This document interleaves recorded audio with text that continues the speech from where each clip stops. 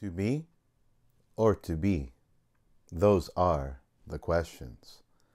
Let's learn about ser and estar right after this.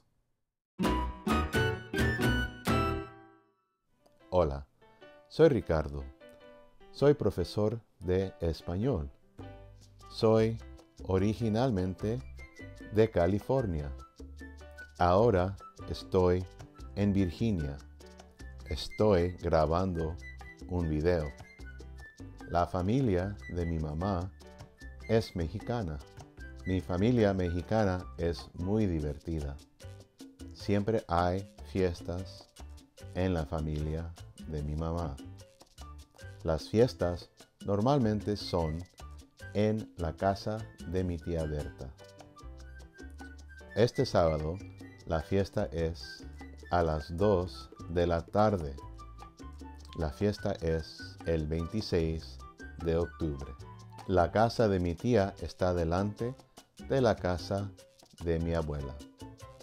Ella es viejita. A veces ella no va a las fiestas.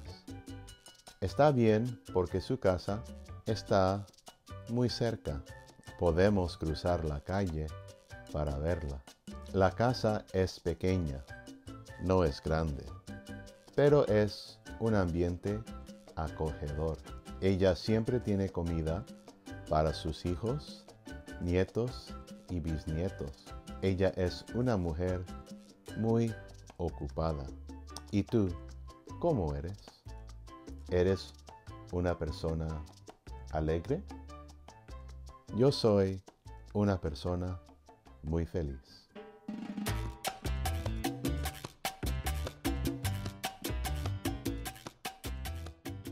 I have covered ser and estar previously in my other videos, but let's go over the rules real quickly before we dive deeper.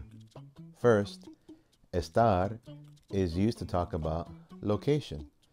Estoy en Virginia. Mi familia está en California. ¿Dónde estás tú? Estar is also used with the present progressive. That's similar to the ing form in English. Estoy grabando un video. Estamos hablando con nuestros amigos. Estás escuchando la lección.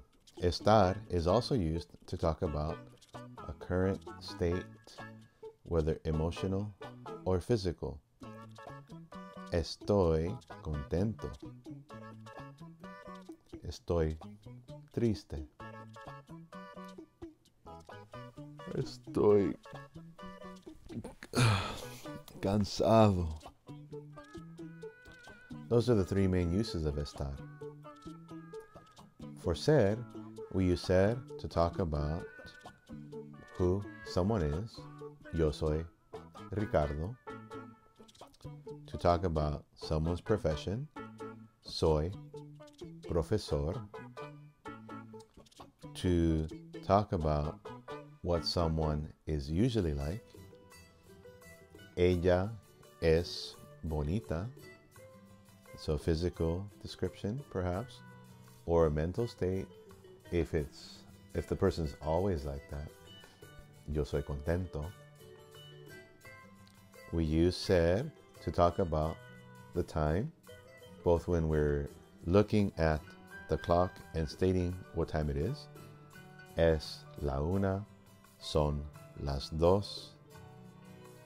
And we also use ser when we are saying at what time something is at.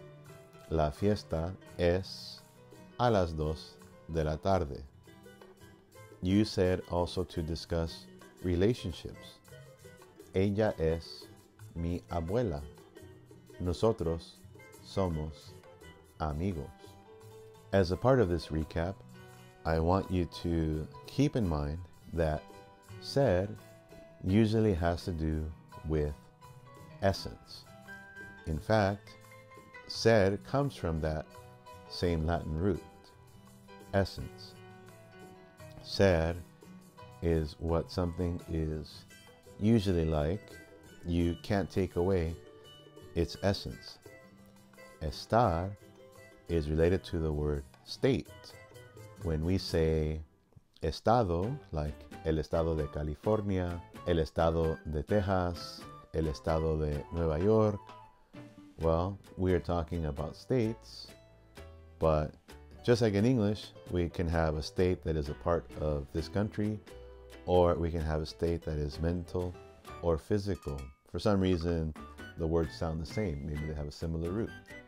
So estar, think about that as a state of a person, a place, or a thing. It can change. So those are the basics of ser versus estar. And I have covered them again in a couple of videos.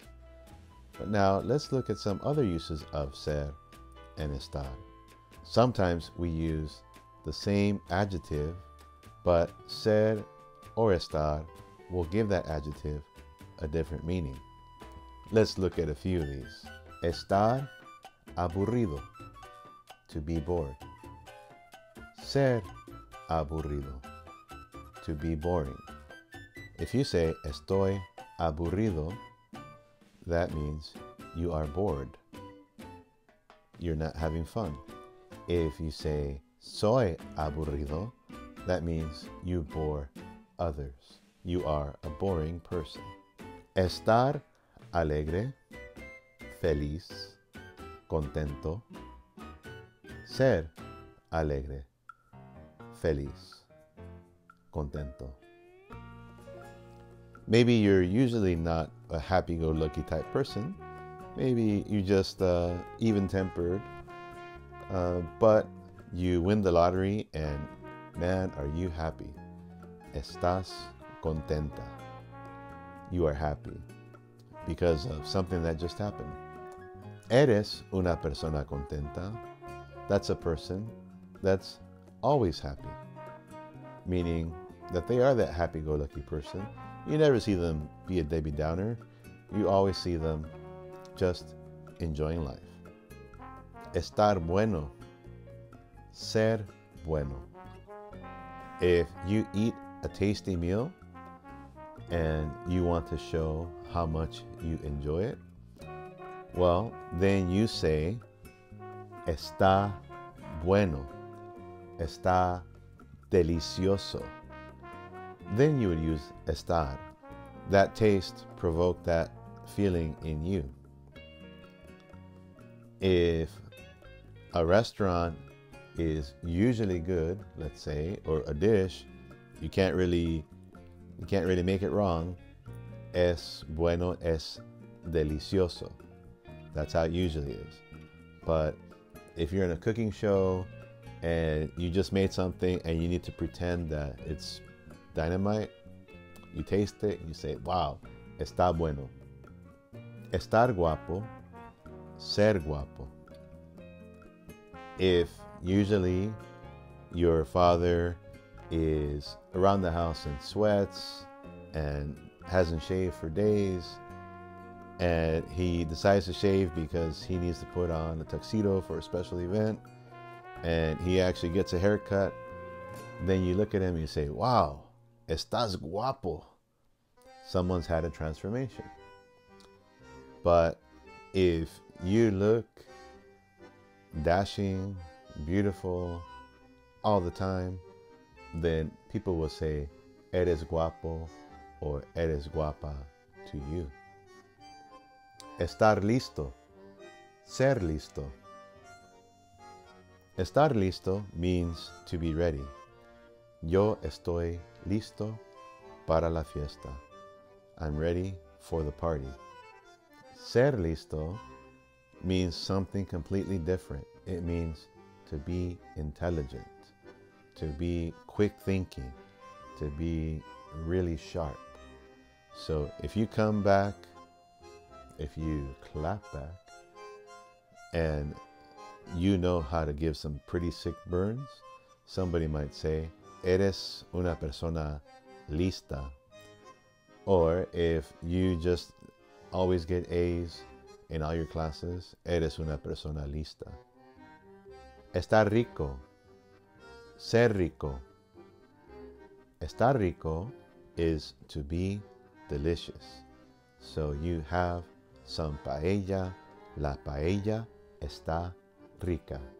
It's very much like saying la paella está buena. La paella está deliciosa. We are talking about food. Rico means rich, usually in English, but it doesn't mean rich as in when we're talking about cake in English, for example, a gooey, chocolatey cake. You say, wow, the cake is rich. Well, it doesn't have anything to do with a fatty content or very sugary content. Rico simply means delicious in this case. Ser rico means to be rich, as in to have lots of money, like Uncle Scrooge. Bueno amigos, muchas gracias and thank you for joining me in another episode of The Spanish Doctor. Tell me how you are, where you are, what you do down below in the comments. Suscríbete, échame un me gusta y nos vemos. Adiós.